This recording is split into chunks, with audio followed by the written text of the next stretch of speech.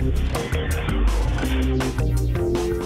I'm David Katzmeyer from CNET, and this is the Samsung PN51E550 series. I'm standing next to the 51-inch version. This TV also comes in a 60 and a 64-inch size. This review will apply to all three. This is Samsung's least expensive plasma TV for 2012 to feature Smart TV and 3D features. We'll talk about those in a little bit, but first I'll talk about something else that distinguishes this TV from its higher-end brethren. That's the bezel around the edge. It's glossy black and a little bit thicker than seen on some of the higher-end Samsung plasmas. Not too bad looking, however. There's also this nice transparent edge and the transparent stock that supports the TV and allows the TV to swivel. Of course, it's a glass top stand to complete the look, which is pretty slick in my opinion.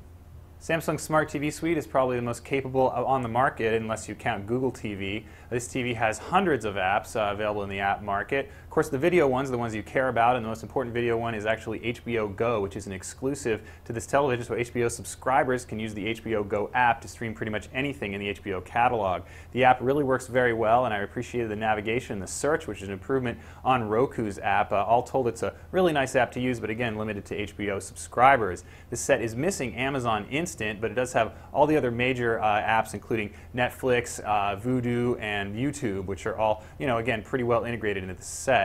Samsung's Smart TV interface is a little bit crowded. You can customize it, but one of the things you can't do is get rid of these proprietary apps here, which include Family Story and a few other relatively content-heavy, but again, Samsung proprietary apps.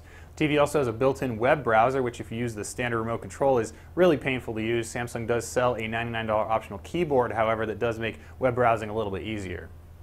Like all other Samsung 3D TVs this year, it includes 2 sets of 3D glasses. That's a step up from most of the other major manufacturers that don't include any 3D glasses with their active TVs. The glasses don't fit all that well, however, especially if you're using prescription lenses, but again, they're free. You can buy additional pairs for $20 a piece.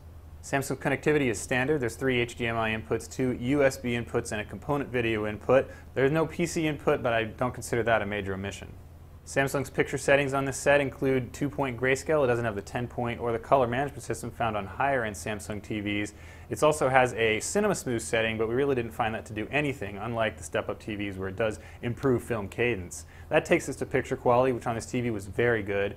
The black levels are nice and deep, but not quite as deep as we've seen on some competing similarly priced Panasonic plasmas, so that's actually a point against it if you're comparing between the two. Color is also very good on this set, and we appreciated the off-angle and uniformity characteristics, which, as we'd expect from plasma, were pretty much perfect.